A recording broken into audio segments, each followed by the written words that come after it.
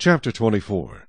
Now he said to Moses, Come up to the Lord, you and Aaron, Nadab and Abihu, and 70 of the elders of Israel, and worship from afar. And Moses alone shall come near the Lord, but they shall not come near, nor shall the people go up with him.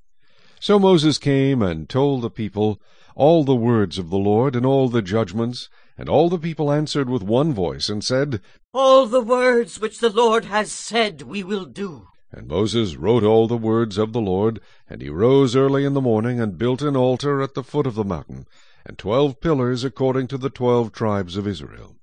Then he sent young men of the children of Israel, who offered burnt offerings, and sacrificed peace offerings of oxen to the Lord. And Moses took half the blood, and put it in basins, and half the blood he sprinkled on the altar.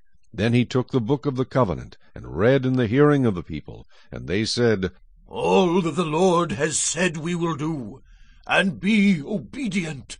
And Moses took the blood, sprinkled it on the people, and said, This is the blood of the covenant which the Lord has made with you according to all these words.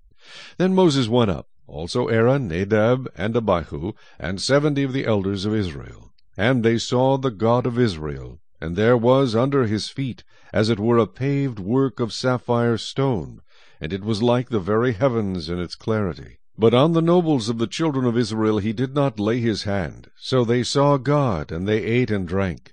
Then the Lord said to Moses, Come up to me on the mountain, and be there, and I will give you tablets of stone, and the law and commandments which I have written, that you may teach them. So Moses arose with his assistant Joshua, and Moses went up to the mountain of God. And he said to the elders, Wait here for us until we come back to you. Indeed, Aaron and Hur are with you. If any man has a difficulty, let him go to them. Then Moses went up into the mountain, and a cloud covered the mountain. Now the glory of the Lord rested on Mount Sinai, and the cloud covered it 6 days.